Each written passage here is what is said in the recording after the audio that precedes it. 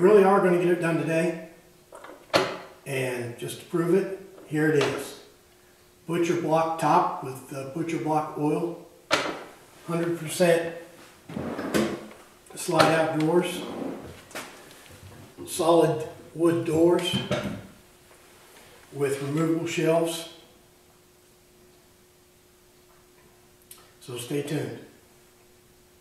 Well, welcome to another Memphis Monday 154. Today we're going to finish that kitchen island. This is part 2 of 2. I already showed you the finished project in the intro because it's too big to have right here. But we do have some excitement. We got some parts that we worry about fitting, and we make a new kind of door, and anyway, it's going to be pretty exciting. So let's knock off the chit-chat and get to work. I'm finishing the inside of the cabinets. I don't normally finish things on these cabinets that you can't see. But in this case, I was wondering if I should or not. So I figured if I had to ask the question, then I might as well do it. Using for my movable shelves is this shelving stuff here. It comes in these 12 or 4-foot lengths or 6-foot lengths. And then you cut out what you need and install it in dados in your box. You don't have to put it in dados, but I find it works better if you do. That way your shelf can go all the way over to the wall of your cabinet. And then, maybe this is obvious, but you got to make sure that the pieces you cut are similar so that in this case, in this brand of this pegboard here, these are at 1/2 inch intervals and they're numbered. So you kind of figure that pattern out on your sheet, and then you can cut them in those increments. Okay, once you've done the preliminary work, then it's real simple. I made sure that my 2 pieces are identical. I marked a line up here at 3 inches on both of my dados. I simply put my piece right in there, and then you just screw them in.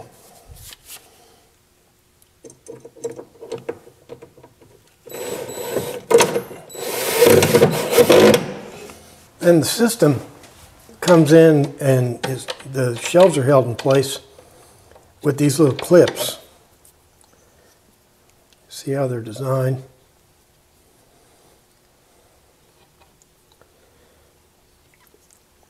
They simply, the top little notch goes in the top wherever you want it, and then presses in at the bottom, and then it's held in place. This is a 2-foot span, and I don't want to put 3/4 inch plywood in here. I don't want to make it that heavy, so I'm using this 1/2 inch plywood. It's a little less than a 1/2 inch, and I'm putting this oak edge on it. It'll be a slide-off ledge. It'll be a slide-off ledge here. Keep things from sliding off the shelf, and it'll also reinforce the shelf. The next thing we're going to do is build us some doors for these 3 cabinets. Let's talk about that. My original plan was to build our 3 doors using this design here we use for the wood cabinet. This is oak around there on the frame, and then this is oak plywood. And we still may make them like this, but I'm going to experiment with another idea. My idea is to make the doors out of solid oak and then put the same detail around the edge. Now you don't normally do that, make doors with solid wood, because it can twist, it can cup, or it can warp. But I think the doors are only about 16.5 inches square, so we may be able to get away with it. So I'm going to give it a try. First thing I'm going to do is run my stock through the joiner, clean the edge up a little bit.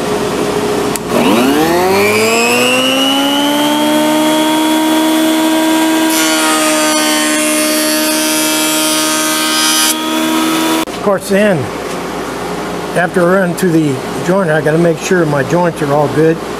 These look okay. I don't know if you can see the little numbers, but I got the boards numbered too. And then these little lines here, if you can see them, that's where I'm going to put the biscuits. I'll be putting this thing together with these size 20 biscuits.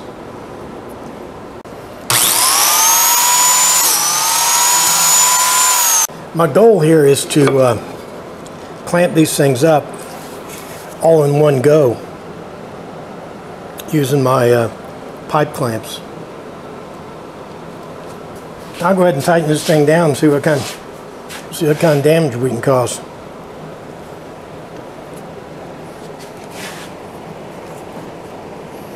Well, I wasn't feeling that that glue up, as you probably weren't either. So I'm just going to use regular clamps. I'm going to go ahead and take these doors out of the clamps,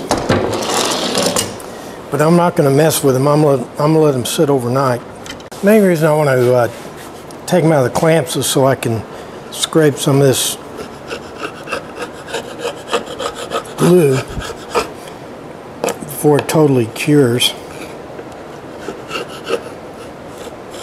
My main concern is that this glue up will cup. That's the reason you don't normally make doors out of solid wood. But I'm going to let them sit overnight. They're flat now, but I'm going to let them stay flat overnight and see if we can make this work. Okay, well, we're letting those doors process. This wood here is some of that recovered wood we made a few weeks ago when we took that old TV stand apart. I'm going to make shelves out of it. Not quite wide enough, but I'm going to put this little I'm going to put this band of wood on it. Now this edging operation is kind of delicate. I'm nailing through oak here into oak, and my target is only a ½ inch on the other side. So I got to be pretty precise when I nail this.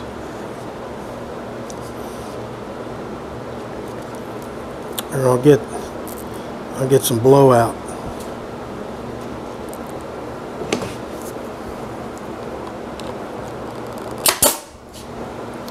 Well, that worked.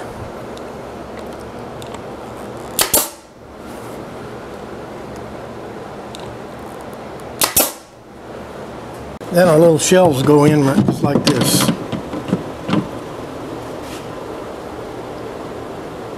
And there's our adjustable shelves. I'll stain them up and we can start worrying about those doors.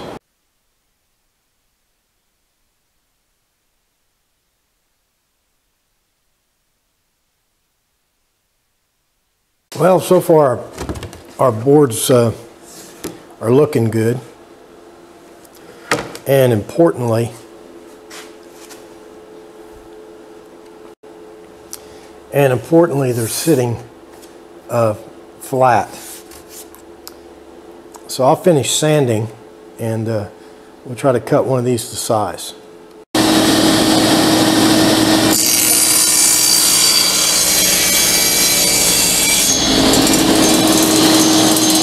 So our door will fit right in here like this.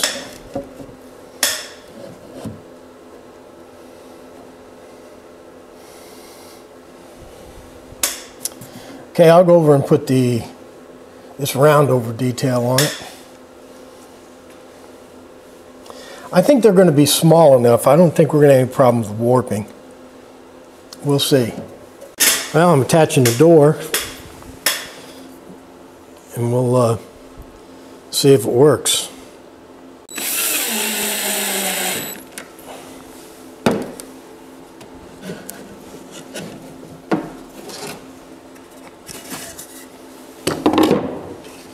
Well, it seems to, but I think we have another problem.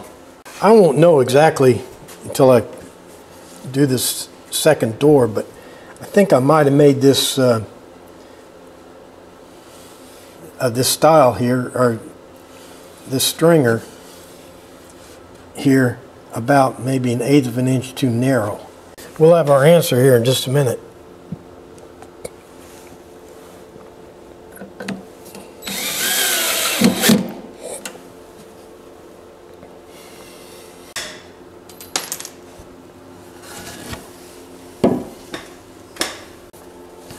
Well, it appears to work.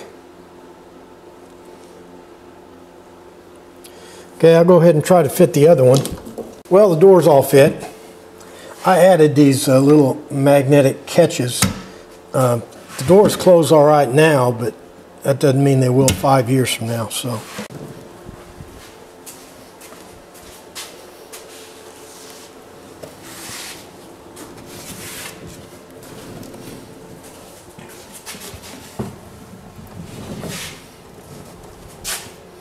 Can't remember if we talked about how these shelves are made or not.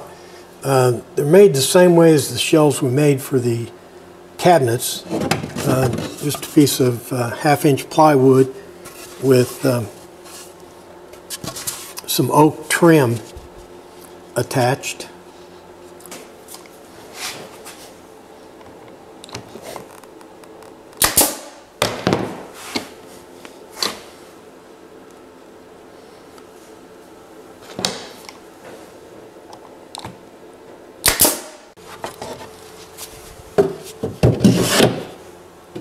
Okay, I got these shelves done. This is really the last thing we need to construct. We've got a lot of sanding and staining to do. I'll do that offline. The next thing we're going to work on is the top.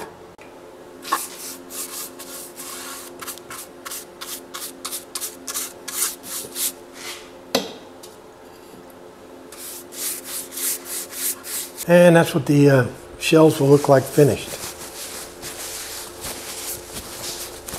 Let's stain the front now. I'm getting the last of the staining done. I think I'm going to take this thing off this this medium workbench here, and put it down on the dolly. This might be the biggest and heaviest thing I've ever tried to cut on this. It's probably a better way to do it, but I'm looking forward to the challenge.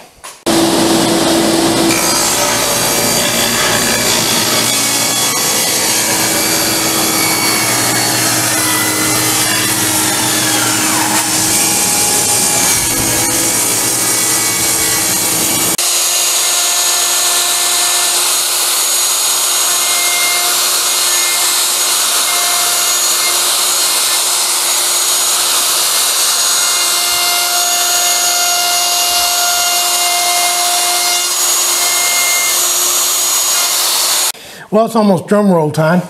I got this thing cut, and you saw me edging a little bit with the router. I'm going to sand it off and stain it.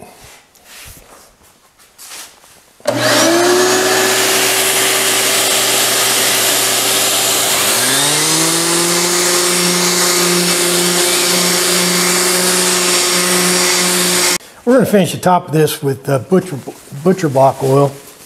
No stain, no poly. Because theoretically, you can use this thing as a breadboard, or you can actually cut. You can actually cut on it. Put a coat on, wait for 24 hours, and put another coat on. Says you can do it in 6 hours, but I think it works better. Let it sit longer. Well, there's our kitchen island with our new top we made with finished in butcher block oil. Got these 100% slide out drawers, 6 of them. Got these nifty cabinets with adjustable shelves and magnetic catches. Solid wood shelves. Still got a polyurethane on this, so I haven't put the knobs on here yet. But let's look at the back of it. Here's the back. Again, we got adjustable shelves.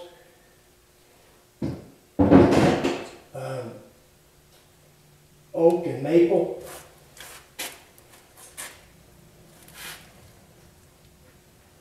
So, pretty satisfied.